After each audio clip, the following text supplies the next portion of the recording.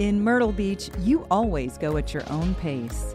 Lie out on the sand, lie out by the pool, go boogie boarding, go surfing, walk the boardwalk, walk the marsh walk, golf at one of 90 golf courses, mini golf at one of 50 mini golf courses, fish off a pier, fish from a chartered boat, go shopping, get drinks, eat the freshest seafood. The list is exhaustive, but the experience isn't. You can go all out or do nothing at all. How you relax is up to you. There is so much to do and explore, whether you're traveling with friends, family, or just yourself. With 60 miles of beach, you're going to find your place. If this sounds like what you need, then this is where you belong. Realtree has always had a connection to the fishing industry and the outdoor lifestyle. In 2016, Realtree expanded on the traditional business of creating the world's most effective camouflage patterns to create a fishing brand and family of patterns designed to connect the woods to the water and strengthen the bond between the two worlds.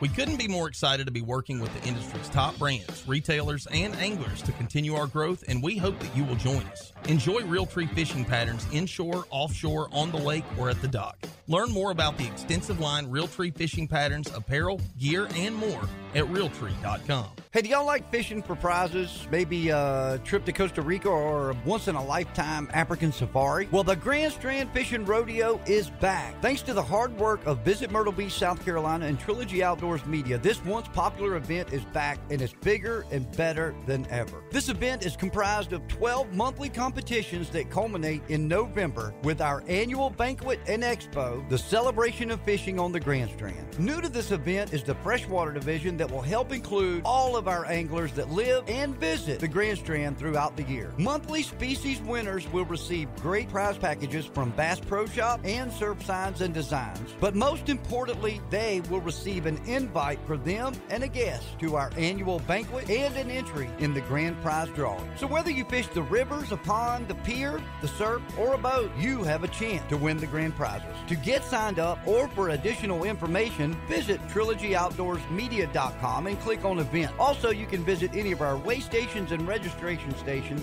to get signed up as well. Thanks to our wonderful sponsors, South Atlantic Bank, Surf Signs and Designs, Bass Pro Shops, Trilogy Outdoors Media, Visit Myrtle Beach, South Carolina, and many more. Best of luck to everyone, and we'll see you at the scale. Trilogy Outdoors.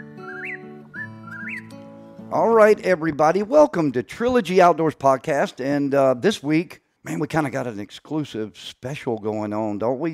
You've lined up a pretty cool guest. I'm just going to say, we missed you last week, by the way, but I hope you got to listen to it. I did. It was good. Everybody did great. Yeah, it was good. Everybody did great. We were at the NWTF banquet down in Georgetown, and Stephen, unfortunately, was at Fort Stewart doing some training with the National Guard, Army Reserve, and National Guard. Yep. And we'll be at CCA tonight. That's right. Tonight, CCA banquet here in Murrells Inlet. Always a great time. Yeah. And I've already been over there because we did the radio show this morning there live. And they are all set and ready to go. Super sized tent today for this one. I think they're expecting a lot of people as always. And the involvement in CCA should be incredible. And I'll tell you real quick, I filmed a show this week for the other show that I'm on, Let's Fish TV, and fished right on top of a shrimp boat that CCA sunk.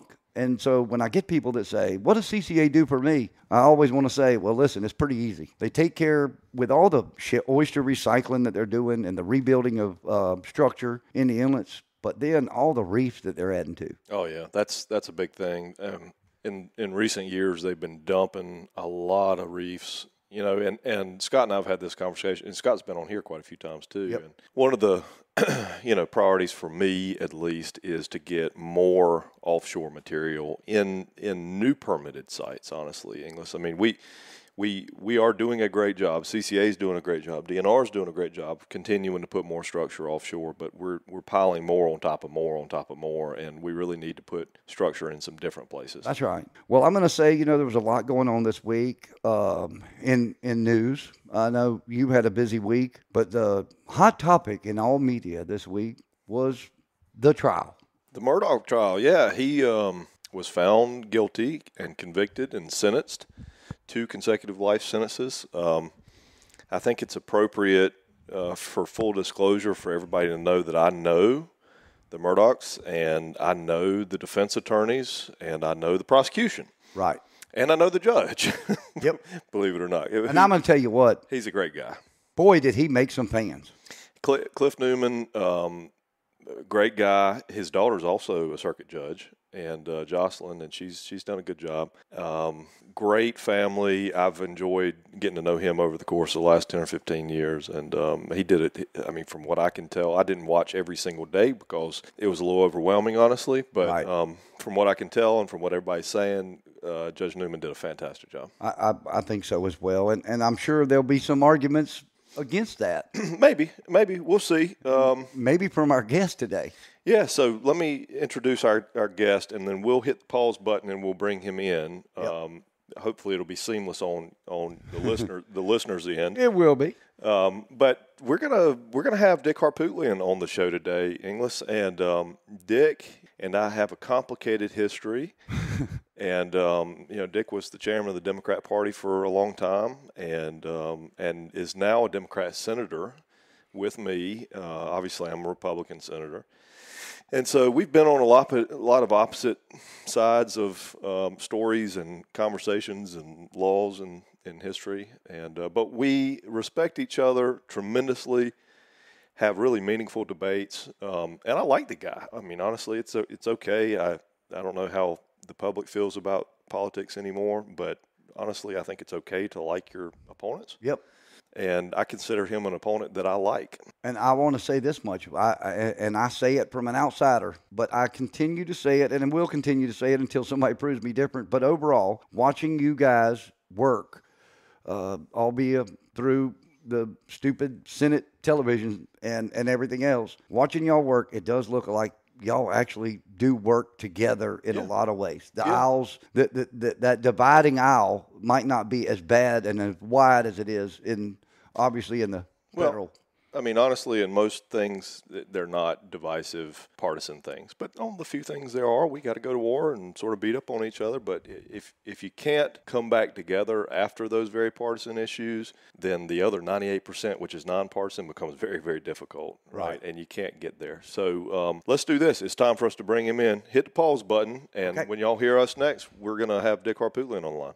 We believe in the power of human potential. Each of us is born with it, powered by the 30 trillion cells that make us. Awakening it requires feeding our cells to be healthier, boost performance, and improve health span to live our best lives. Meet Healthy Cell, nutrition supplements, evolved. A microgel designed with essential nutrients you can absorb at the cellular level. Squeeze it, mix it, or blend it. Vitamins you can't absorb are a waste of money. Pills contain nutrients. Gels deliver them. An experience you'll love. Results you can measure. More natural without binders or fillers. The future of vitamins is pill-free. Feel the difference. It's time to reach your potential. All right, y'all, welcome back. As I mentioned earlier, we've got with us Dick Harpootlian, Senator Harpootlian, my colleague, my friend, and sometimes my opponent. But but my friend overall. And Dick, thanks for coming on the show today. Happy to be here, and your listeners should know that you're one of the good guys in the Senate. I can't say that about everybody, but he's somebody that's fighting for his constituents. We do differ from time to time on issues, but we can disagree without being disagreeable. That's right. And, we've got a listenership of somewhere between 100 and 120,000 people on average. And, I've talked to a lot of people over the last year that we've been doing this, and the majority of the people love our content, which is outdoor themed. But what I continually hear more of is I want to hear more politics, which is a little confusing to me, honestly, having being inundated with it on a daily basis. But that's what they want to hear. And when we started talking about the Murdaugh trial recently, your name popped up, and I think Inglis or somebody asked me if I knew you, and I said, yeah, I know him pretty well, actually. And so I know that you are involved in this trial, and are you involved in the appeal already? Have you already committed to the appeal? Yeah, we committed to the appeal. As you know, we got 10 days to file that. Right. And, of course, we have the financial crimes we've got to deal with. Right. All right. So full disclosure for our listeners and for you to try to give you a little comfort, I'm going to ask some questions just for obviously this thing has captivated the nation, maybe even the world in the last month and a half, 2 months. And so I'm going to ask you some questions. I'm going to attempt to ask you questions that would not threaten your appeal or obviously any confidentiality. So if I step over that line, just say I can't answer that or whatever, but I'm going to attempt to do the best I can since you're in the middle of an appeal now. Okay. Well, I appreciate that. And you know how timid I am, right? Yes, I do. For those of you who don't know, that's being facetious. Yeah, I heard. Yeah. All right. So you and I go back a little ways. You forgive me if this is not the proper way of introducing you, but you would be what I would have considered the Democrat hitman for South Carolina going way back. You were the chairman of the party and a pretty darn good one, in my opinion. I mean, having been on the other side. And so you and I crossed paths in a lot of ways as I was running. There's that dog. Son of a bitch. Hold on. Let me put him somewhere so this doesn't go on all fucking day. Oh, that's okay. You're good. Hold on. Did I say fuck? I'm sorry. No, you Don't worry about it. We don't have a FCC problem on the podcast. Okay, Absolutely not. No, Let me get him locked up somewhere. Apparently, he saw a squirrel run by the door. Come on, Ray.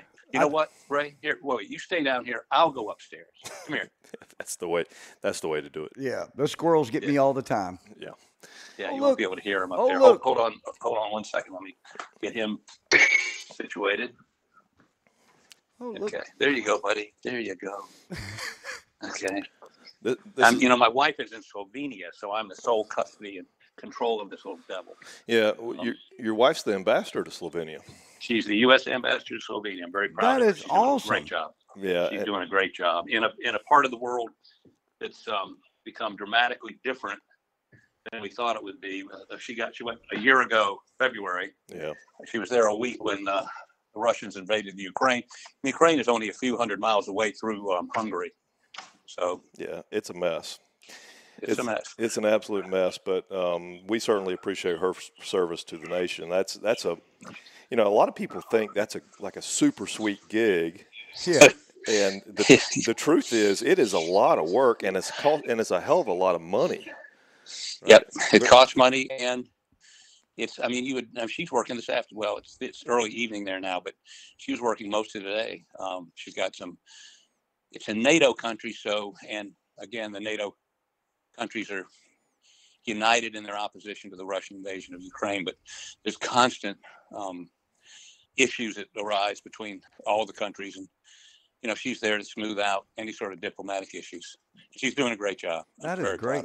Super cool. So did she have a history here in the politics before she went over there? Well, I've known Joe Biden for 30 years.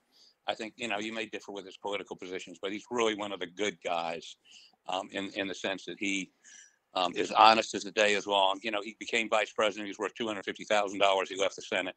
When he left being vice president, he was worth $240,000. So, I mean, he has never tried to profit off his office. He is, when my mom died, he called me. I mean, just, as vice president out of the blue. I mean, he's, the old Strom Thurmond throwback in terms of constituents and really likes people. And so when and of course he loves Jamie.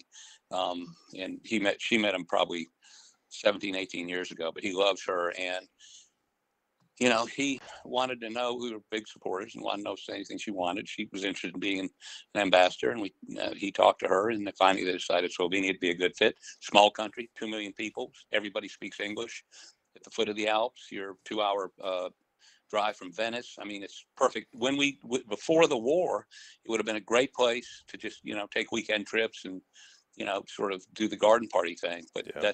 That's not the gig anymore. It's become something different. Oh, I bet. Yeah, something totally different. Yeah, all right, okay. So I'm going to jump back to Murdaugh if I can. The dog is dealt with. This is an outdoor podcast, so no problem with the dog. People love dogs in this show. But so Murdaugh, you were in. But it's actually Murdaugh. Yeah. Or Hey, say it right. Murdaugh. It has been. And I've had to train myself. It's Murdaugh. Yeah. Okay. Okay. We'll get it right as best we can. You don't have to. It's like my name. I mean, nobody pronounces it correctly. But go ahead. Right. So somewhere along the way, you got involved. You've known Alex for a long time, though, right? I have not. Let me give you the history. It's sort of fascinating. In 1975, I became an assistant solicitor here in Columbia. Yeah. The solicitor in Hampton, Colleton, I guess it's Barnwell, and Jasper and Beaufort. Right. That circuit down there was a guy named Buster Murdaugh, who ended up being the longest serving DA or solicitor in the country, and he was old back in 75. And as a young assistant, my boss Jim Anders had me coordinate legislative issues through Buster. Buster would call me or call Anders and tell me to go over and see Mr. Blott. He would have me carry messages. And anyway, I became sort of a conduit to the legislature for him, and he just treated me great. So when I left the solicitor's office in '83 after the Gaskins case, I went into practice with Jack Swirling, and then I ran for solicitor. When I got elected, Randolph Murdaugh, that would be Buster's son, Alex's father, was a solicitor down there, and he and I became pretty good buddies.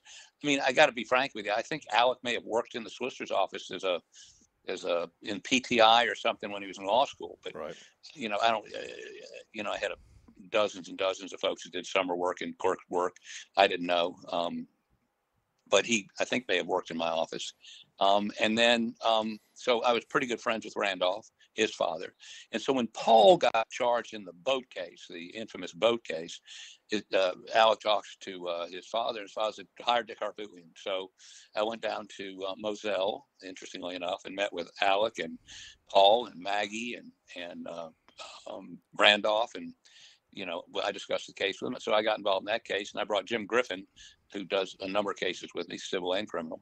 And so that basically began my relationship with Alec. I did not know him prior to that. I mean, when I say I didn't know him, I knew his father really well. And then, Jim and I started working on the boat case, met with Alec and Maggie and Paul innumerable times, some of them in my office, if they were up here to go to Carolina baseball or football or some sort of basketball. They loved Carolina athletics, all of them, all three did. And so, I spent a lot of time with Paul and Maggie and Alec. Yeah. And so that's how I met them. And of course, then Maggie and Paul were murdered in June of 2021. All right. And at the time of the boating engagement, when you went to see them at Moselle, there was no indication of any background problems leading up to this, right? I mean, there was none. No, look, we talked to Alec and Maggie and Paul. I know Jim did, and I think I did too, within a week of their murders and everything. I mean, they were holding hands the last time they left my office. Yeah. Well, I think that came out in the trial, and I'd like to get into a little bit of that, but I think that came out in the trial that I think he genuinely, at least from my perspective, it looked like he genuinely cared about his family. Yep, he did. No, nobody would argue. No witness, not a single witness, testified on behalf of the state that they were anything but. I mean, even the guy that ran the dog kennels for him described him as lovey-dovey. I mean, it's just they were the text messages between them. Everything would never ever a single. Now, Alec had a drug problem. Maggie knew about it. She was not happy with him about him taking the OxyContin. But he functioned. He made 7 figures every year in that law practice over the 10-year period that he was addicted to OxyContin. And there's not a single instance in which he lost his temper or did anything untoward towards anybody, physically or otherwise, while he was on the OxyContin. Unfortunately, during that same period of time, it would appear that he stole about $10 million of clients' funds. Yeah. So no indication that you were going to be representing him on anything else at the time that he hired you on the boating case? Right? No, just Paul. Yeah. Just Paul. And so when you decided to take this case, did you approach it like every other case, or was it more personal? Absolutely. Okay. No. don't represent friends. I don't represent family. Yeah. You know, if you had a brain tumor, would you go with the brain surgeon that, you know, you've known all your life and friends with your parents, or would you go with the person that has a reputation for being the best, the cold, calculating cutter? Yeah. And that's what I want to be. And I've done it for almost half a century. I don't represent friends and family. I don't get involved in cases where have any emotional attachment to anybody in the case. Yeah. And I think if you do that, then you don't get enthralled with your client. You don't get protective of your client. Right. And that's not what you're there to do. You're there to challenge, in a criminal case, the state's case, and show that they can't prove them guilty beyond a reasonable doubt. And we did everything we could in this case. Unfortunately, once the judge let the financial fraud stuff in and the specifics of it, he stole money from disabled kids. He stole money from a paraplegic. He stole money from, allegedly, stole money from a guy with pancreatic cancer, allegedly stole money. I mean, and so by the time that 2.5 weeks in, that's all the jury had heard. By the time they got to the, he says this happened, he had no credibility. Yeah. And so, and that's one of the issues we're appealing as to whether or not any of that financial stuff should have been let in. So what do you say? I've heard a lot of people over the last couple of weeks ask me, how does this guy represent people that are horrible people? How do you answer these? How do you answer these people? Because I've been asked that question before. Okay, well, you and I both took an oath. Yeah. And I know oaths don't matter much anymore to many people. They just say that's silly. But they should. Stuff. But they should. We took an oath to if we undertake the representation of somebody, that we're going to do it to the best of our ability. We're not making judgments about whether they're, in most instances, whether they're innocent or guilty. We're going to put the state to the test of proving them guilty beyond a reasonable doubt. I always point out that John Adams, the second president of the United States, when in the Boston massacre event, where a number of British soldiers shot down and killed colonial protesters in Boston, he represented 6 of them. Yeah. John Adams. Yeah. And I think 4 were acquitted and the other 2 got some sort of civil fine, but or some minor sentence. Look, Abraham Lincoln represented 22 murder cases. Abraham Lincoln. Yeah. I mean, we took an oath to represent these people. Now, you don't cheat. You don't suborn perjury. You don't make up evidence. You don't do anything to win. So if you stick by the oath, if you stick by, we as attorneys can always come up with a better story for our client than they have, but you don't do that. Yeah. And if you do it ethically, if you do it the way it's supposed to be done, and the other side plays fair, then justice will be had. Everybody's presumed this is the same Constitution that's got the Second Amendment in it. Everybody talks about the Second Amendment. It's also got the Fifth Amendment and the Fourth Amendment, which guarantees your premises and your person free from the government taking either, right, without due process of law. So I don't understand why people want to pick and choose the amendments they want to support. So did you ever know there was a lawyer in Horry County, practiced for a long time, great guy named Pat Henry? Did you ever remember him? I remember him. Yeah, he was a fantastic lawyer. He died a couple years ago, and looked like surgical error, by the way, medical malpractice. I don't want to say that for sure, but he definitely died immediately after a surgery. And anyway, years ago, his son and myself, we were friends. We went to school together, and his son was in a terrible accident. The driver, he was the passenger. The driver was drunk. They were coming from a party. Driver swerved off the road, hit a tree, and killed Pat's son. His name was Patrick. He was a friend of mine. He died 20-something years ago. Terrible accident. Pat was a great lawyer at the time, and, of course, he was devastated. But the thing I remember the most about this was that Pat participated in the defense of the kid that killed his son. Wow. I mean, it takes incredible stones to do something like that. Not only showing what a person, what a human being, really a reflection of a Christian ethic, but also a lawyer willing to stand up and help in the defense of the killer of your son. I mean, it was an incredible piece of work. And I really admired him ever since then. But anyway, just an aside, people do hard stuff, and this was This was probably a difficult. I know it was a difficult case, Dick. I've tried murder cases before, and a week-long murder case will wear you out. This one was 4 weeks, 5 weeks, 6 weeks, 6. Let me tell you, I tried the Gaskins case. Pee Wee Gaskins prosecuted that. Oh, that's awesome. In 1983, it lasted 5 weeks. Yeah. 4 weeks after it was over, I quit. Yeah. The solicitor's office because I was just beat like a dog. Yeah. 40 years later, here I am, 74 years old. This case is supposed to last 3 weeks. It went 6. And I got to tell you, the physicality of trying a case for 6 weeks is tough, especially for old guys. It's hard. I mean, it's very hard getting up at 4:30 in the morning, getting ready for the, what's going to happen that day, working all weekend, trying to get to bed early, and then you find something you need to go look at again. It will wear you out. I got to tell you, here it is, Saturday about noon, 12:30. And after I hang up from talking to you, I'm going to go take a nap. that's I've got requests from every network in the country to come on this afternoon or night, and my answer is no. I need a nap. I need to reach. And of course, Steve, I'll be back with you all in the Senate next week. It's not like I can take a week or two off and go to the beach. I mean, that's right. This is going to be physically tough for me now and for the next couple of weeks until I get my mojo back. There's I've done a lot of hard, physically challenging things in my life, including Army stuff and Citadel and whatnot. And I can tell you there is nothing more physically challenging than a week and a half, 2 weeks, 6 weeks of a mental challenge like a trial.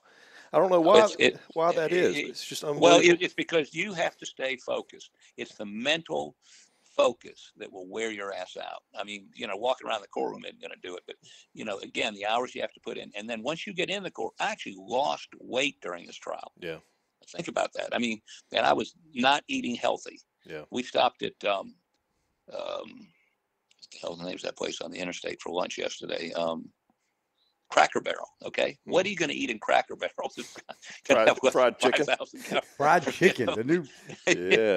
Yeah. So, but what I'm saying is, I lost weight even not eating well, and it's not like you can work out. I mean, it's just so it will wear your ass out, and it's the focus you have to keep to make sure they don't get something in that you didn't. I mean, you don't catch it. You've got to be quick on your feet.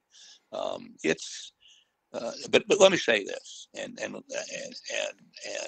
say this because I love trying cases. I mean, I've been doing this for almost half a century, and I wake up every morning wanting to go do this. I mean, it is more fun to me when I say fun. Like, if you're a football player, a football game would be, if you're good at it, fun and a lot of preparation, a lot of all that. But actually, it's an enjoyable intellectual exercise. It's a lot of work, but I enjoy doing it. And whether it's civil or criminal, I've prosecuted about 12 death penalty cases. I've defended 2. I've had 1 person, Gaskins, I prosecuted, executed, and I had 1 I defended, executed. But again, you may play for the Yankees this week and the Red Sox next week if you're in baseball. I'm not wed to a particular. I think people that are wed to a particular, I'm a prosecutor, I can never defend anybody, or vice versa. Yeah. They forget what was the oath we took. Yeah. I mean, I've been appointed to represent some horrible people that did horrible things, but they got 150% out of me, just like anybody pays me a lot of money to represent them, and somebody I like, or I think you can't pick and you could pick and choose your cases based on I like them or I don't like them, but I find that eliminates your ability to test your skills in a courtroom against the other guy. So it's not a philosophy; it's more like an intellectual challenge. Absolutely. Look, again, I prosecuted for 12 years. I was a solicitor here. I enjoyed it. I really loved it. But defending cases has, it's the whole other side also has tremendous satisfaction. And, I took those trial skills that I learned on the criminal side and applied them to the civil side. And I got to tell you, it's resulted in literally tens of millions of dollars of jury verdicts. And the other day I participated in civil cases that resulted in almost $500 million in settlements. Yeah. Now, I mean, they weren't me alone. A number of the cases I had co-counsel or other firms involved. I still made a pretty good buck or two out of them. Yeah. So, but what I'm saying is those skills are transferable to any civil courtroom. And then you can translate that into some real dollars. But I am not. I mean, obviously, sometimes your personal position is the same as your client's position. Sometimes it's not. So in this case, let's talk some specifics if we can about this case. So what did you sort of perceive in the beginning when you're evaluating a case? You think, well, there's strengths, there's weaknesses, there's some things in between, there's some things that can change. And in this case, in the beginning, what did you perceive sort of as the strengths and the weaknesses of the case? Well, I mean, initially when they indicted him for murder, I mean, and this came out during the trial, their main piece of evidence was that Alec had the white T-shirt they confiscated the night of the murder, they took into evidence. On the white T-shirt, he had what's called high velocity blood spatter. That is a very fine mist of blood on his T-shirt, which would indicate he had been very close to somebody and shot him with probably a shotgun. Well, of course, Paul's dead of a shotgun. And so they did what's called a presumptive test. That's just sort of could it be blood? Because it could also be bleach. It could be detergent. It could be a number of other things. But it showed positive for blood. So that was initially what they took to the grand jury, along with some other stuff that wasn't exactly true. But David Owen presented it, and that's what he said. He presented. And that would have been a weakness in the beginning, right? Well, no. I mean, that would have been a weakness it looked. That's not good evidence when you got the dead kid's blood on your shirt. Right. So we in evaluating, we said that's not good. But let's dig in and find. We talked to an expert who said, if all they have is that presumptive test, did they run the confirmatory test, which is called hemotrace? Mm-hmm. And we looked at the records they'd given us. We didn't see it. So we know they hired an expert, a guy named Tom Bevel out of Oklahoma, whose specialty is going around the country testifying about blood spatter. And he initially said, it wasn't blood spatter. Then Swed flew out and met with him. And then he came back with a report saying it was blood spatter. Now, there's a young lady that works for me named Holly Miller. She's been with me for 27 years. And she worked harder than all of us put together. And she was going through the discovery the state furnished us. And it's all electronic these days. And I grew up in the banker's box file folder stuff, but now it's all electronic. And she did a search just for Bevel's name. We put it in a database, and you can search by name, by any term you want. His name was Bevel, and she found what's called an MOI, memorandum of interview, of a guy named, I think, John Rhodes or Thomas Rhodes. And she thought that was weird because those are interviews SLED agents do with witnesses. Yeah. So she went and opened it. And inside that file folder was a draft report by Bevel in which he found no blood spatter, which was an eye opener. So we really focused on it after that. Yeah. And we really scrubbed all the SLED records. And we got, like they say, a terabyte. We probably got 1 million documents in this case out of them, which we loaded in the databases. And what we found was, now, murder happens in June 7th, 21. The preliminary test, the one that shows it's presumptive, that is, could be blood, could be a number of other things, is done like 2 or 3 weeks later.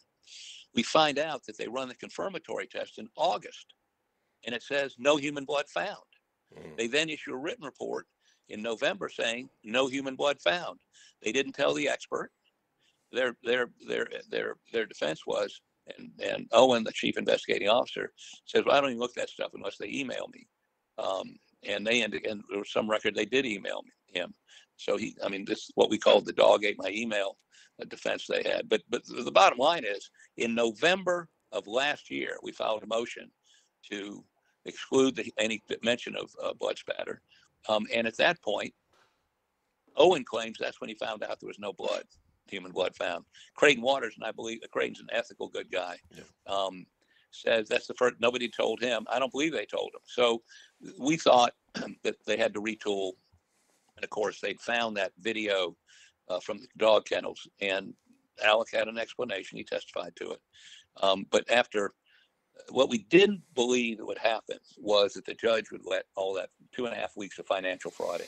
So once that happened, he was cooked. Yeah, I mean, and I do want to focus on that a little bit, because to me, as an outsider, not being there, not having been involved in any of y'all's conversations at all, to me it seemed like once the financial stuff came in, and I think any objective viewer could say the jury at that point in time deems him to be a liar, right? Right. Oh, and a thief. And a thief. I mean, just a thief, and stealing from vulnerable people. And, right. And Steve, the problem is the only way you get that in is to prove motive. That is, that he thought he was going to be discovered and all this would come out. Well, there's two problems with that. One, they don't have to prove motive. Two, there was a specific financial transaction called the Ferris case, where there was some question about whether he had taken the money and not given it to the firm, and he had. But that's what started all this on a Monday, and he had a hearing on the boat case where he was going to have to reveal his finances on Thursday, which it turns out the hearing was not. Even the plaintiff's lawyer, Mark Dinsley, testified Thursday wasn't going to be a big deal. But that's what they argued to the judge. Motive: he went home and killed Maggie and Paul to distract from and delay that hearing. Well, I mean, that's just utterly unbelievable. Yeah. And so they used that as a hook. The judge bought it to get all that in. And then I guess, when did we argue this thing? Thursday. The final argument by the state was, we don't have to prove motive. Don't worry about that. Yeah. That's not really relevant here. So at the front end, it was the most important piece of evidence they had to have. At the end, they said, don't worry about it. So sort of a judicial bait and switch. Yeah. And we think that's a great appellate issue. Well, yeah, I mean, it sounds like it might be. Honestly, I mean, if I had to point out the biggest weakness in the case, again, as an outsider observer, motive just makes no sense to me on this case. I mean, it makes no sense to me whatsoever. And there is an age-old motive for killing your spouse. Everybody knows that. I mean, it's divorce, it's money, it's infidelity, whatever it might be. There is an age-old motive for killing your spouse. But it takes a real sick individual to kill your own kid, like a real sick individual. Yes. Right? And, well, and he did that to distract from, what everybody viewed as a non-issue on Thursday. That never made any sense. Still doesn't make any sense. It doesn't make any sense to me. Now I'm trying to be objective here as the interviewer. You're doing better than me. That's why I'm glad you're asking the questions. I'm just telling you that part doesn't make sense to me. I'd love to know what a motive is. Why? I mean, is there an outside party that we don't know about? Was he involved in some really bad stuff, cartel type stuff that we weren't? I mean, I need to know the rest of the story, and I bet the jury wants to know the rest of the story. Well, but they probably don't, because tired of it. Can y'all hold 2 seconds? Can you hold Absolutely. 2 seconds? Yeah. Okay. Yeah. English, what are you're obviously on the other side. I'm okay. I'm not on the other side. So here, first and foremost, from my time of picking it up and starting to watch it, first and foremost, I thought that Dick and Jim did an unbelievable job of what they needed to do. Yeah. And what I tried to do was put myself as a juror. I'm sorry, I'm back. Yeah, that's okay. No, I tried to put myself. I'm answering the question Steve asked real quick, but I put myself as a juror. Yeah. And when I got to watch everything I watched, I tried to make myself as much, as that person sitting with the 12 over there. And I never, ever was convinced that he did it. I mean, at no point in all of the trial that I watched, and I watched a lot of it, never was I convinced. I mean, I was surprised. But so Dick, let me just ask you this then. I mean, we're obviously, I think we're narrowly focused on the point that everybody wants to know. I mean, if you were able to sort of articulate a theory of what happened to the jury, whether it be admissible or not, I mean, just whatever theory you want to articulate to a jury, I mean, what would it be? How do you explain this? What's the motive or the non-motive, I guess? The non-motive. Yeah, what happened? If you assume it's not him, yeah, then somebody, and I believe that what happened, I mean, Alex testified he was down there. Of course, the dog kennel video proved he was down there. He wasn't down there long, and he headed back up to the house in the golf cart. Maggie would normally work in a shop, which is literally around. You'd have to understand the layout, but there's a wall probably 60 feet away from the dog pens, and on the other side of that wall, that area is covered with a red metal roof. On the other side is like a barn, okay, where she did little buttered around on things. I think she walked off, and she used to walk up and back from the kennels to the house. And somebody watching saw that, figured they had Paul alone, and went in. And interestingly, right before Maggie's phone goes dead, she opens her camera as if she's getting ready to take a picture. Well, she's certainly not taking a picture of Alec killing the son. She's taking a picture of somebody she didn't know. And then her phone goes dead, which means at 9:54 or 5, she probably was dead or being shot at. Mm-hmm. So that third party, well, first of all, they've never, ever matched the shotgun shells they found, the 2 ejected shells, to any weapon owned by anybody at Moselle, any of the shotguns, any of the ejected shotgun shells. Mm-hmm. So I think somebody came there with a shotgun to kill Paul.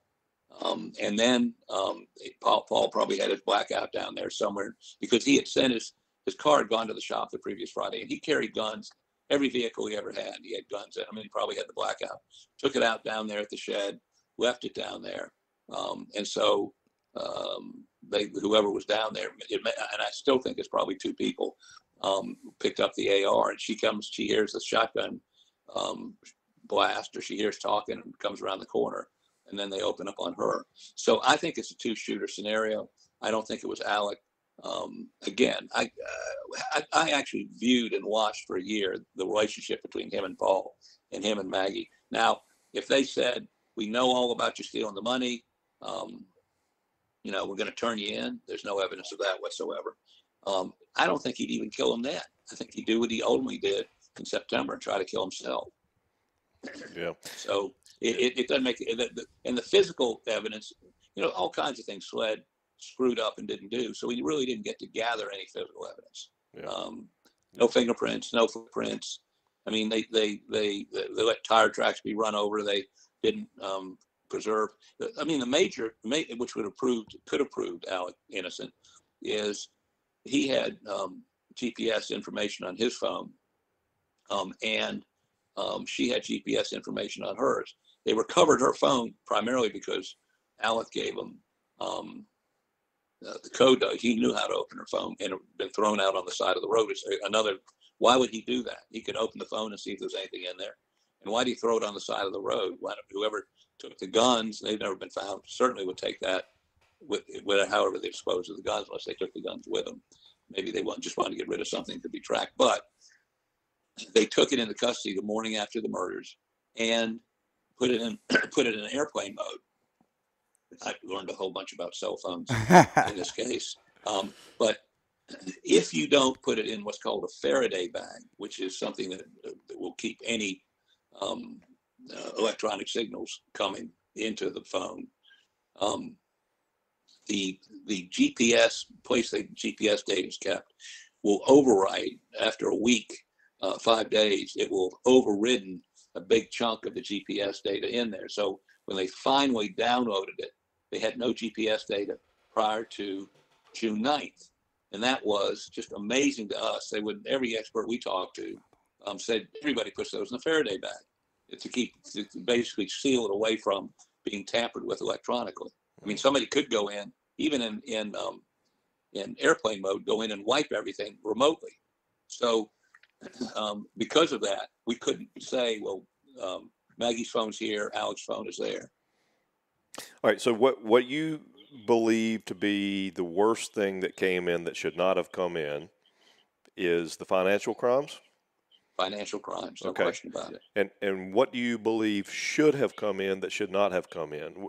If you had your druthers, what should have come in, number one piece of evidence that should have come in that could have proven his innocence that did not come in? Well, it's a circumstantial case. So we had, inconsistencies in their timeline, inconsistencies in a number of things. But since we didn't conduct the investigation, there wasn't a lot of evidence we could find on our own. Now, there was a guy named Eddie Smith who was a drug dealer, no question about it. A guy that also was the one that shot Alex in the head at his request, so that he could collect on his life insurance. He obviously, if a guy, he got some homicidal issues if he is willing to, after 10 minutes after Alex asked him to shoot him in the head, he shoots him in the head, obviously trying to murder him or kill him. He also failed the polygraph. This is in papers we filed. He failed the polygraph that SLED gave him when they asked him, "Did you kill Maggie and Paul?" He failed that. We had hoped that the problem is, I can't call a third party who's under arrest. That's right. They got Fifth Amendment rights, and we tried to wiggle around that, just couldn't get it. The third party guilt. That's what I was going to ask you, if you had a suspect, and so clearly you do. Your suspect is this guy, this suspect. What's his name again? Eddie Smith. Eddie Smith. Eddie Smith. Yeah. Uh-huh. So clearly you had a suspect. You just couldn't. He's going to take the fifth, obviously. Correct. Yeah. Okay. Well, that's interesting.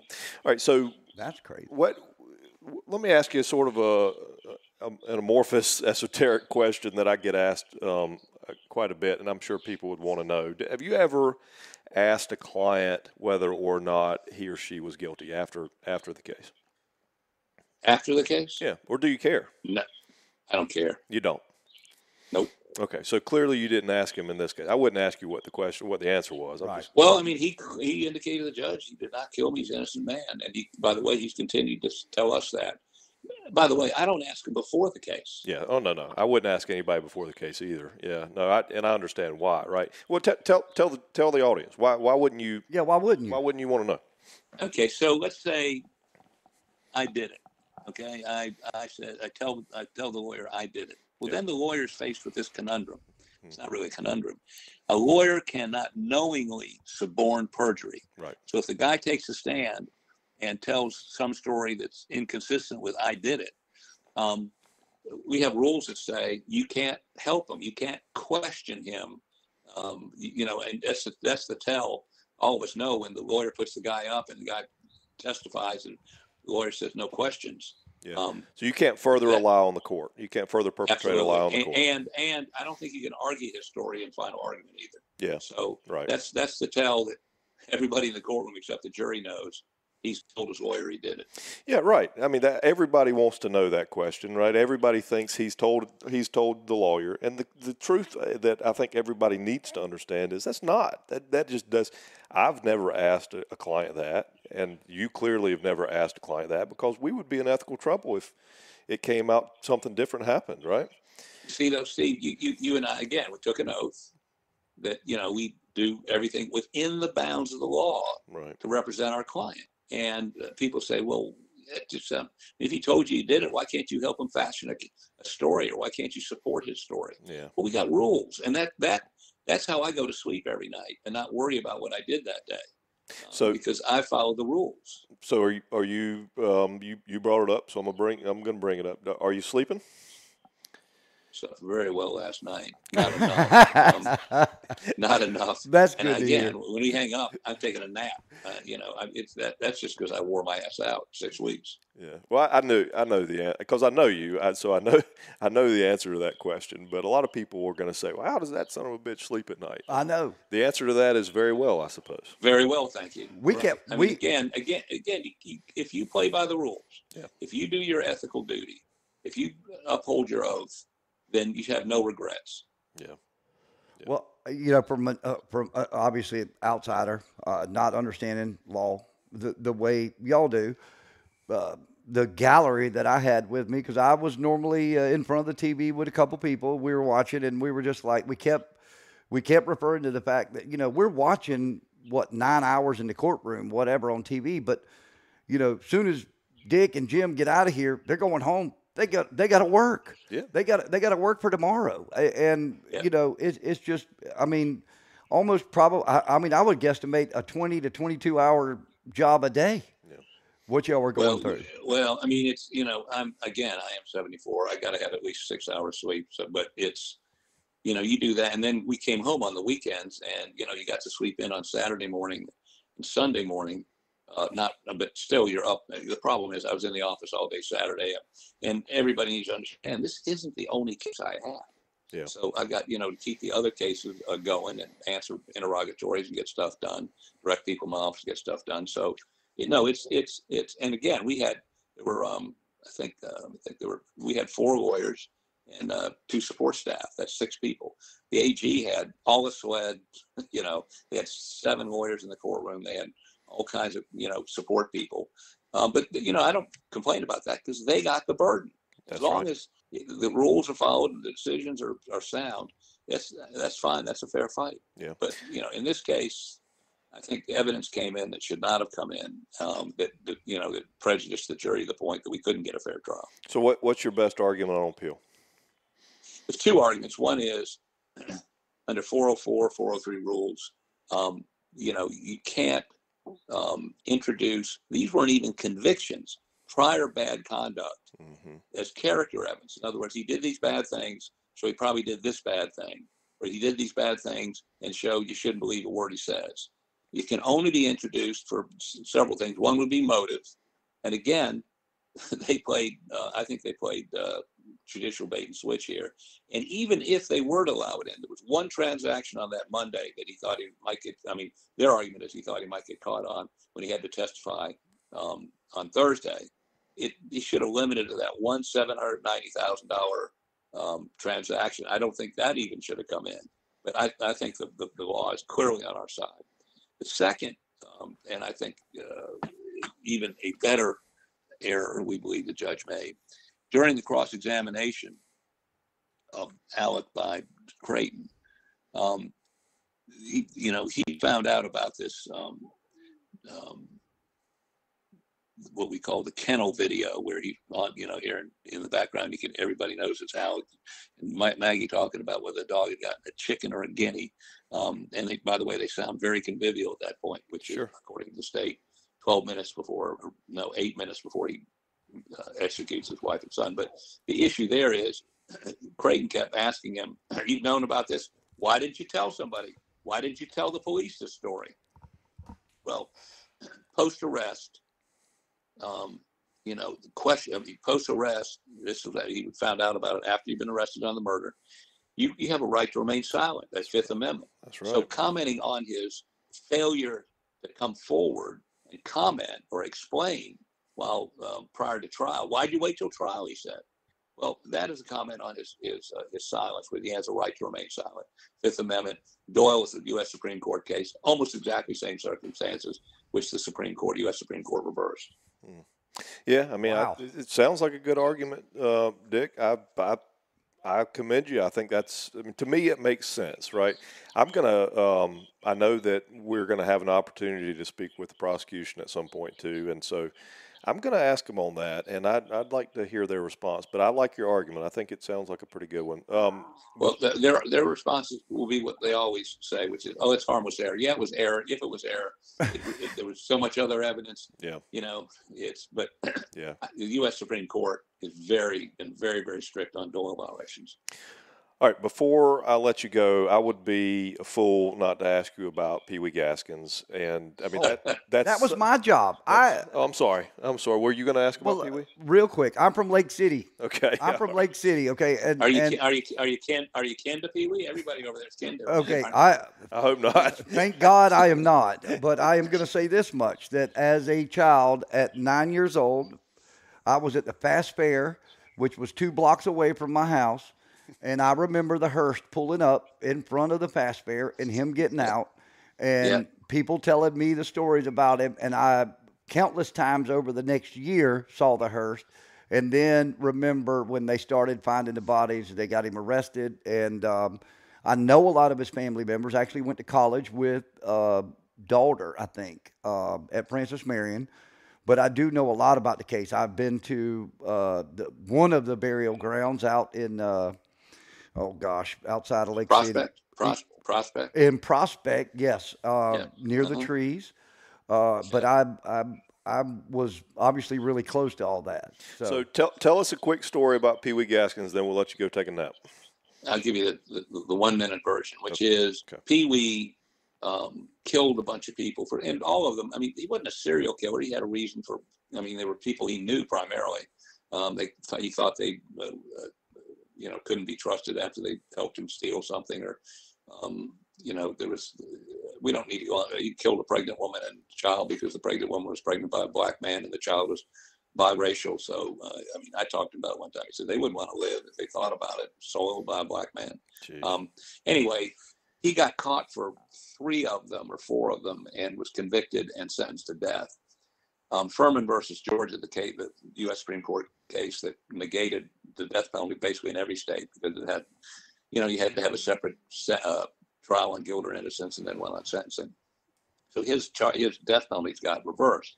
Kenny Summerford, the solicitor over in Florence County, who I knew well, convinced Pee Wee that they could retry him, and it was sort of an open question time, get him resentenced to death. But he said, if you will tell us about all the bodies you've done or all the people you've killed, we'll let you plead to life. And back then, you're eligible for parole after 10 years on life. So Pee Wee told him about 10 murders, and they found the bodies, they dug them up. And he got 10 life sentences. He went to CCI, where he was the building man, the head trustee in the cell block.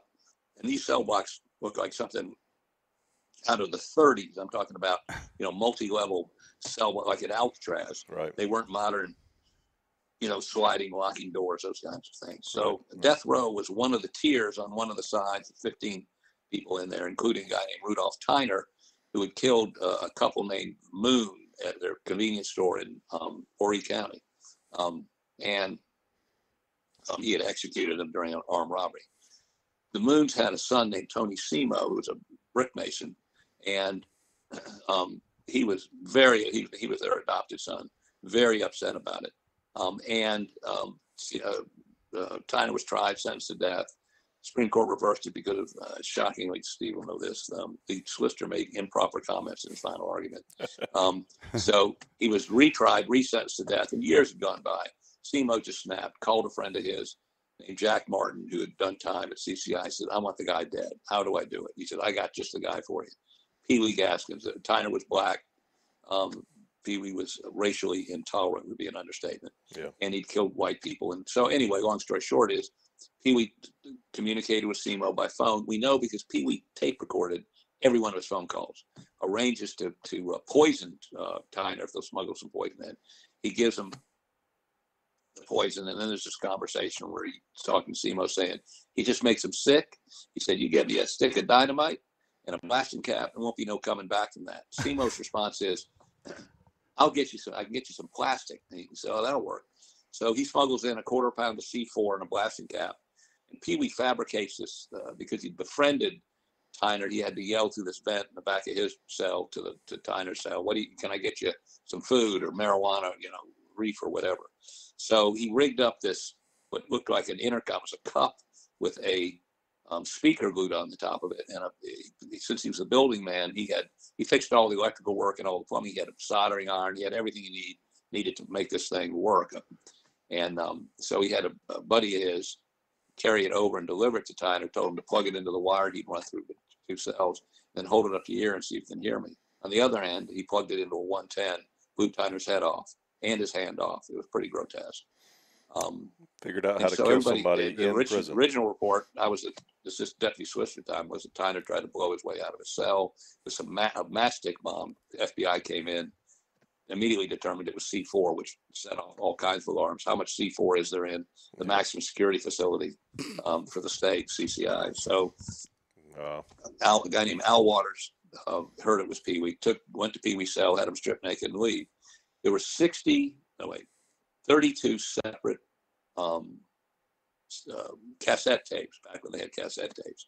And Al sat down and listened to them. There's about 15 minutes in that 60 hours or so of tapes where Pee Wee's talking to Simo and arranging all this. He said, get me a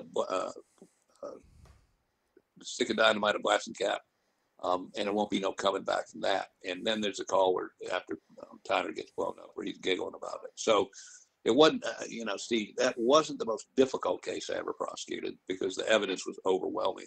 But we had to get a jury, which took 4 weeks, because you'd say, Mr. Jury, you ever heard of Al Pee-wee's gaskets? Yeah, what do you know about him? Largest mass murder in the history of the state. Okay.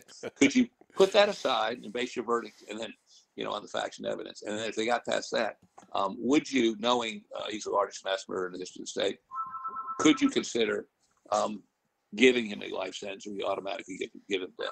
Hold on, landline. It's got to be spam. Hold on. It's spam. It's spam. So the fact of the matter is, hold on 1 second. Yep. Do you remember that case? It was such a screwed up case. So his death sentence that finally happened only came because of the murder that he did in jail. Right. So and 2 weeks before he's being executed, he met with his son and instructed his son to kidnap my 4-year-old daughter. I was a solicitor at the time, and hold her hostage and get me to bring him up to the courthouse where he thought he could escape, and he probably would have. His son went to a friend of his and said, "How about help me do this?" That friend calls Billy Barnes, who was the sheriff of Florence County at the time. Barnes had the son arrested, and we left with a sled. My 4-year-old daughter, my wife, and I lived with a sled contingent of security for 2 weeks until we finally went to the electric chair. Wow. Such an incredible story. Yeah. Wow. Well, Dick, I told you it'd be 45 minutes, and we're at 53, so I'm going to let you go take a nap. But I really appreciate you coming on with us and telling us a little bit of the backstory. You're a good friend, and you're obviously people want to hear what you got to say, and I'm happy to accommodate you. I will tell you this: you're special because I've had all kinds of requests for interviews today, and I told everybody else I got to take a nap. So well, my mama used to say I was special too. Yeah, you are. Well, y'all take care. And Steve, I'll see you on Tuesday, huh? Yes, sir. I'll see you on Tuesday. Thanks. Y'all take care. All right, thank Bye-bye. you. Bye. All right, that was great. That was cool. Great. Yeah. That was really cool. And, in all my research that I've been doing, I did not even realize that he was part of the prosecution for Pee-wee. Mm-hmm. That is insane. Yeah, he told me that story a few times about how Pee-wee tried to have his daughter kidnapped, and I thought he might bring that up. It'd be a good part of the podcast. He's an interesting guy, and as I mentioned in the beginning, this is a guy. He and we've had run-ins in the past. Like I said, he was the hitman for the Democrat Party for years, and so and obviously I mean that figuratively, right? Figuratively, right? Right. So there's quite a few people that just plain out don't like Dick Harpootlian because he can be an asshole. There's just no better way of putting that. He would admit that. But if you sit down and get to know him, you can respect him for who he is and what he does. And he's an interesting guy. He really is. And he and I have become friends, even though we've crossed paths politically many, many times in the past. And I respect him. If you don't cross paths, neither one of y'all are doing your job. That's right. I mean, he is truly an operator. I mean, that when there's no better way to put it, military terms, he's an operator, right? I mean, the guy knows what he's doing. If you ever get charged with a crime, God forbid, he's the guy. And a lot of people, really hard on criminal defense attorneys, really hard on them. And I think that comes from a desire to want to see everybody as guilty, honestly. But you're really hard on them until you really need one. Well, in the same sense, the wonderful thing about this country that we live in is due process. Yeah. And, I mean, if you go about it the right way and hire someone like Dick Harpootlian, whether you're guilty or not, you have a chance at getting off. Yeah. Dick and I actually worked on a murder case together a couple of years ago. And I had been practicing law for years by then, and I thought I was a decent lawyer, and I participated in this murder case with Dick, and within 2 or 3 days, I realized how much I didn't know. Right, and I think that's a part of becoming mature in whatever you do is the more you know, the more you realize you don't know, But he's an operator. He is surely good. Well, one last thing, and I didn't want to put him on the spot. I didn't want to ask this question with him because I didn't want to put him on the spot. But so I guess this would go into hearsay. But in the media world, the last 2 days, obviously we've heard all about the appeal process. Mm-hmm.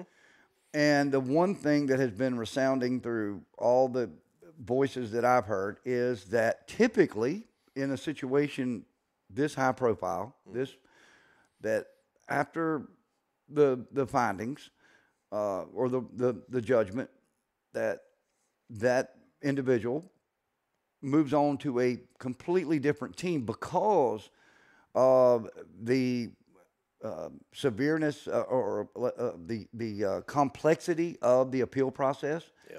And you will find lawyers or a team that is specifically trained in that. Yeah, that's right. Now, this is a different scenario.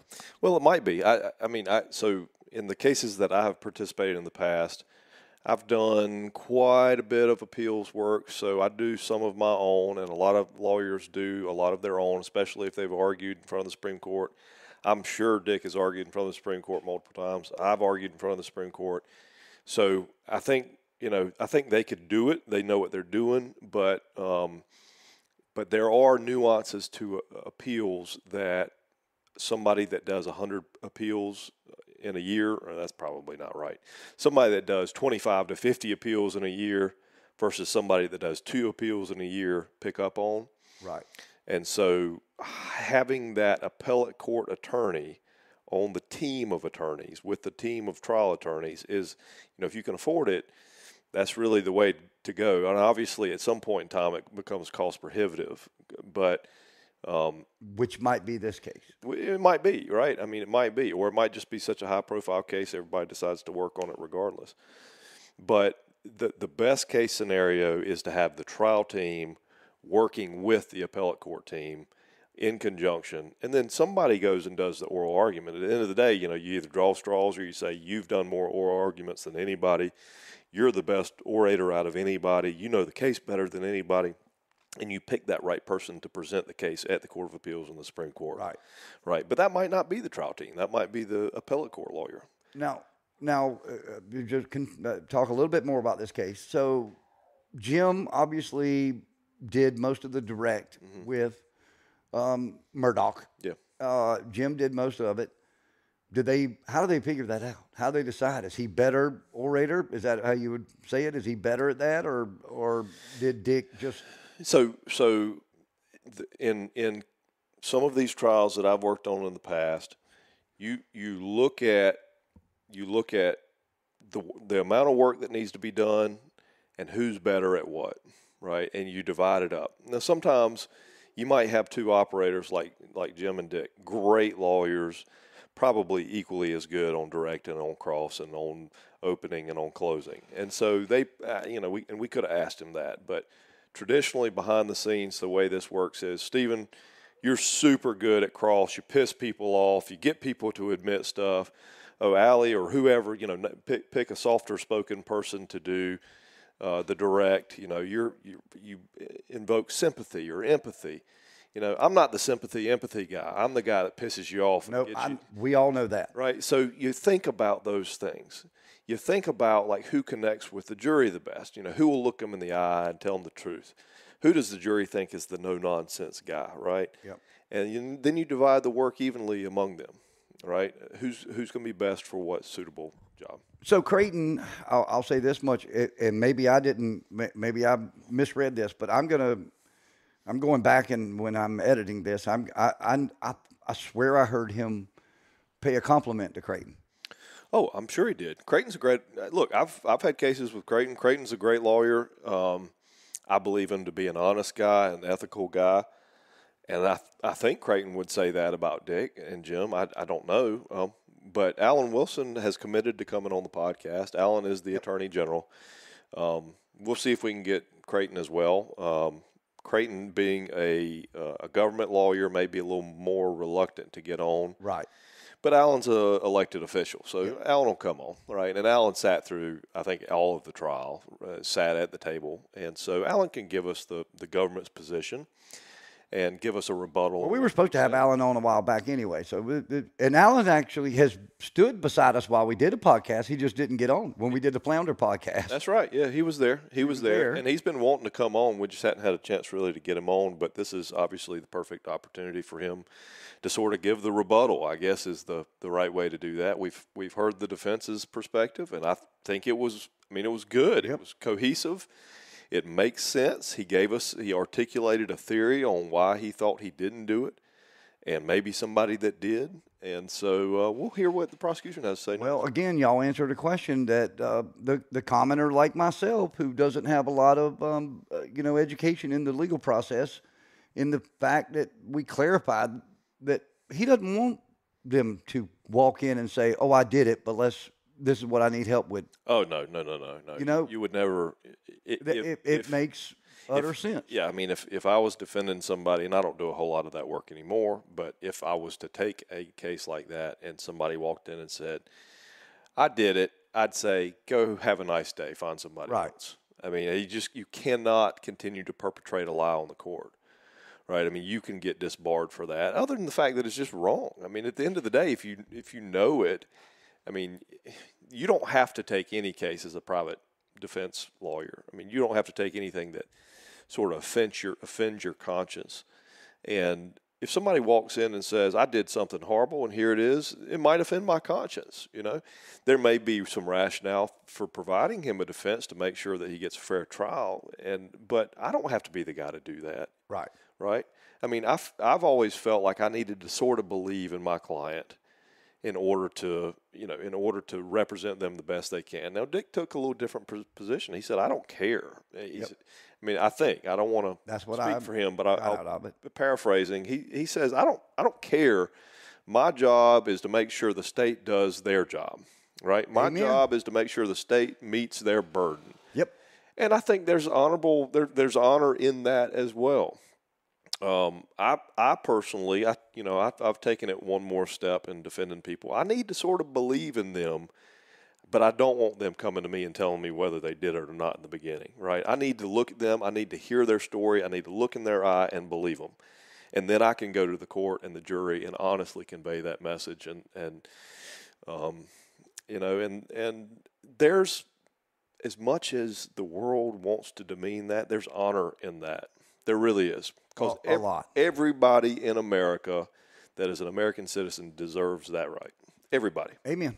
That's the wonderful part of the process. And I'll tell you that the other case this has been compared to, obviously being the O.J. Simpson case. Yeah. I'm going to say that from what I watched and from what I hear, I know there was some minor errors made from, in some detective work and everything else. But for the most part, I mean, it seems like both sides, the defense and prosecution, both sides had to work they had to do a hard job because there was not a lot of mistakes. And yeah, I mean, I know there is some discussion of some things, but it wasn't as blatant as the OJ case. Come on. To me, this one is more baffling, a lot more baffling than OJ. I mean, after hearing the OJ case, one could surmise that the Rodney King fiasco in L.A. at the time, or was it Oakland? Rodney King was L.A. or Oakland? LA. No, it was L.A., right? Yep. The Rodney King fiasco in L.A. created an environment where OJ couldn't get convicted. That's right. Right? But almost everybody that watched that trial came out and said, "That son of a bitch did it. He did it. He did it." And he got off. And the jury said no. In this case, I'd say there's a pretty close to 50-50, at least talking in the community, there's a pretty close 50-50 split on whether he did it or not. So there's a lot of questions on how he would have done it and why he would have done it. I mean, I don't know, I'm sure you did too, 24 texts from people. Me too. I don't think they met their burden. People saying, I don't think they met their burden. Yep. There's a lot of confusion on why a lot of that stuff happened. There's a lot of confusion about why he lied. There's a lot of confusion about why he was at the dog kennels, 8 minutes or whatever, 5 minutes before the murders. There's a lot of confusion about why he didn't tell. Of course, Dick just explained to us why he would not have told the police immediately afterwards. Right. It had been a violation of his Fifth Amendment rights. But there's still a lot of confusion, but nobody has told me why he killed his son, at least not to my satisfaction. To cover up a financial crime, sorry, I don't care. You can commit all the financial crimes in the world. It would never drive me to kill my child. It takes a real sick individual. It does. To kill your own kid. So I'm going to say the O.J. trial, you got an acquittal off of a glove, and I think, in honest opinion, from an outsider looking in, obviously you had the financial stuff, but I think you got a guilty because of the dogs. Yeah. That's just, in short, that's where I'm going with those two. The dog kennel video, it was the nail in the coffin for them. Right now, Dick took a little different perspective. He said, I think he would admit that as well, but he said the financial crimes coming in to evidence created the environment where everybody said this guy's a liar and a thief, right? But a liar especially. And once you indict somebody as a liar, to convict somebody as a liar in your head, it's hard to turn around and say, yeah, they lied about that, but they didn't lie about this, right? Right. Oh, yes, Mr. and Mrs. Juror, I lied about all of those things, but I'm not lying to you about killing them. Mm-mm. Okay, you're already starting off on the back foot. Yep. And so with the appeals process, from yesterday, from listening to Dick's interview after walking out the courtroom, it sounds like it's going to be at least 6 to 8 months before they even get the transcript. Oh, yeah, it'll be a while, yeah. So, for everybody that's looking forward to next week, starting to watch this, it's going to be a while. And then it'll be 18. And then it'll be pushed off further. Yeah, it's you like right now the Court of Appeals is 18 months backed up before you can get an oral argument once you get a transcript. So, it's going to be a while. And, yeah, maybe the oral argument will be televised. I don't know. But that will be much less exciting than the actual trial, right? Because there's no evidence coming in. Nope. Right? This is just a battle between two lawyers and the judges listening to it. And, what went wrong legally in the courtroom. And that won't create near the media excitement or frenzy that this did. Yeah, exactly. Well, I'll tell you what, it's been nice talking politics and legal stuff today. But tonight we're going to go hang out and celebrate some conservation at the CCA banquet. Yeah, looking forward to that. So I'm going to head over there and go do some work and help those guys out. And you know what? Next week we'll be back and, we may have the other side of this whole situation before the next podcast, but you've got a busy schedule coming up. Yeah. You're leaving to do some training, and I think we've decided that we're going to go down to Florida and hang out and do the rodeo and the fair with the kids. Remember, it was all going on last year when we were there. Mm-hmm. I think we're going to go down there, and maybe Lucas and I are going to sneak out and chase a turkey 1 or 2 days. But good. We're heading down there too, so we'll try and get some more stuff here scheduled for the next week and get you a fresh podcast up, talking hunting, fishing, and everything else. But in the meantime, remember, if you want to check out all our brands and everything that we've got, you can go to TrilogyOutdoorsMedia.com. We've got the magazine that just came out yesterday. It's on all the racks, and you can check it out right there on the website as well. And don't forget Southern Anglers Radio Show every Saturday morning on the Gator 107.9. From 8 to 10, and, of course, the Grand Strand Fishing Rodeo, which has really started gaining momentum. And you can find it all right there on the website. So we're good. We good? I think we're good. I saw. We have a gavel that we can. The front. We should. The front page of the magazine this month looks great. Rick Austin did a fantastic story on turkey season, the beginning of turkey season. We're first week of March right now. Turkey season's in 2 weeks. 2 weeks. 3 weeks. Yep. Two and a half. 2.5 weeks. So everybody I know is heating up, starting to feel like springtime, and I'm looking forward to turkey season. Absolutely. It's time to get out there and do some of that. And that's right. Read that article. Cover Boy Rick Austin. That's his new nickname, Cover Boy, because he writes and he gets to cover. All right, well, listen, we'll be back next week, and we can't wait to talk fins, fur, and feathers here on Trilogy Outdoors. Trilogy Outdoors podcast is a product of Trilogy Outdoors Media. All views and opinions of our hosts and guests are not necessarily those of our sponsors. Trilogy Outdoors is produced and edited by Trilogy Outdoors Media. Be sure to follow us on all the podcast platforms as well as our social media pages on Instagram, Facebook, and Twitter. And also, don't forget our other brands, Southern English Radio Show and Walk 'Em All Outdoor Magazine. To find more information, visit TrilogyOutdoorsMedia.com. And remember, if it's anything dealing with fins, fur, and feathers, you're going to find it right here on Trilogy Outdoors.